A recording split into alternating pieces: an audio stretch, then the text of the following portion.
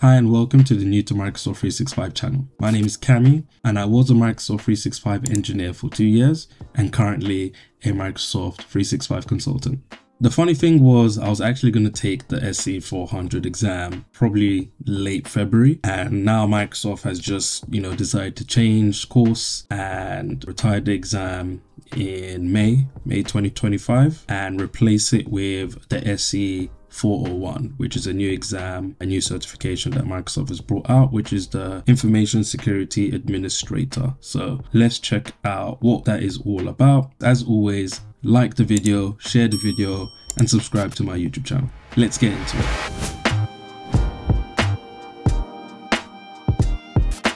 I know that I've done a video before, talking about the SC-400 if you wanted to get into Microsoft compliance and all things Purview.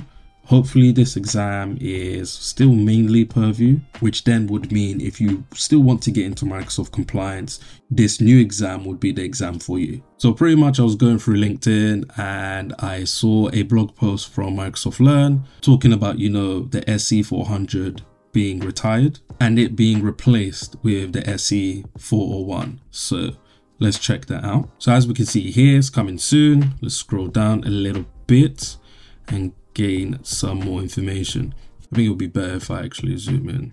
There we go. Right, so it looks like it's talking a little bit more about, the cybersecurity landscape, as well as the growth of AI. They have spoken to, people who do work with Microsoft compliance, who do work with Microsoft security, and I believe this is the reason why they've decided to change and basically bring out this new certification that encompasses information security. But yeah, that's what I surmise from this. So let's check out some more stuff. So the main three things is going to look at in terms of this certification and questions that you're going to be asked on is on implementing information protection. So again, normal stuff, sensitivity labels, all that type of stuff, right? And then we've got implementing data loss prevention and retention, your data lifecycle type stuff.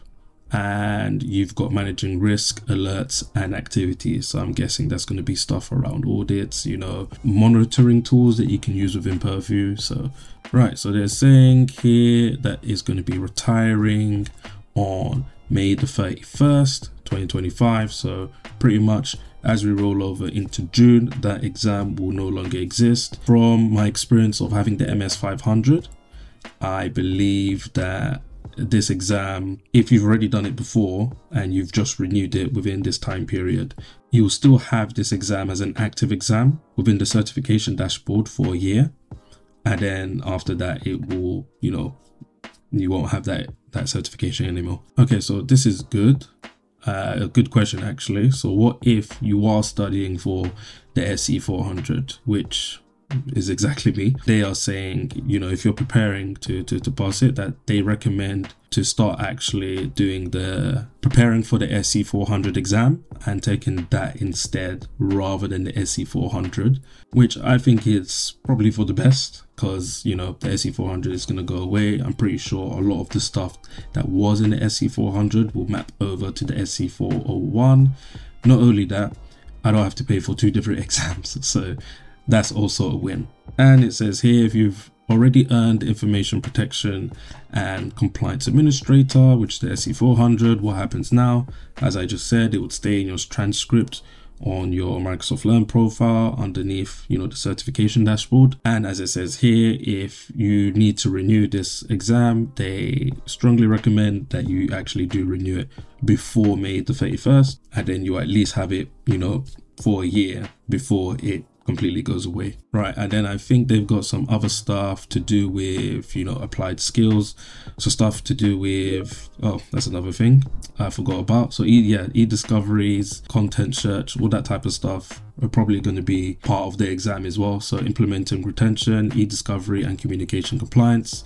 And then there's another applied skill for implementing information protection and data loss prevention using Microsoft Purview.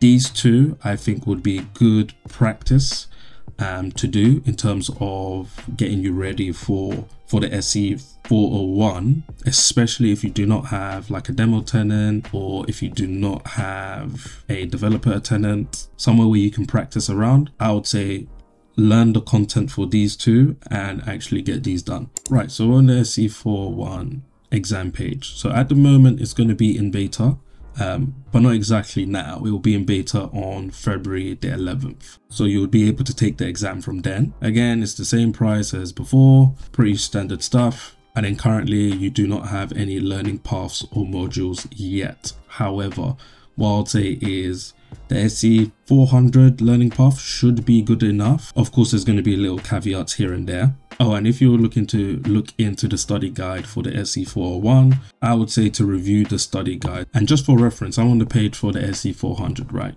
And these are the different skills measured. So it'll be implementing information protection, sensitivity labels, pretty much interchangeable, implementing data loss prevention or DLP, implementing data lifecycle and records management. I don't know if records management is going to be a part of the new certification, but yeah, monitoring and investigating data activities using Microsoft Purview, and manage insider and privacy risk in Microsoft 365. And with the new certification, it is basically the stuff that I spoke about before.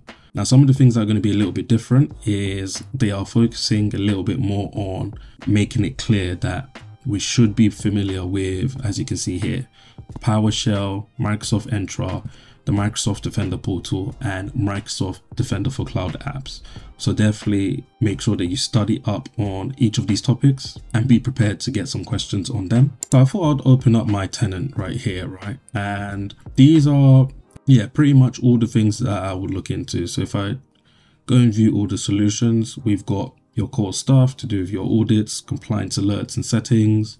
Then you've got your risk and compliance. If you do have a demo tenant or, you know, a trial license, a developer account, I highly would recommend, you know, going through the Purview Portal and just, you know, configuring a few of these different things on here so that you just get a very good understanding of Microsoft Purview and Microsoft compliance just in general, and how to do information security as Microsoft is talking about. I'll say the new kid on the block is, you know, the DSPM for AI.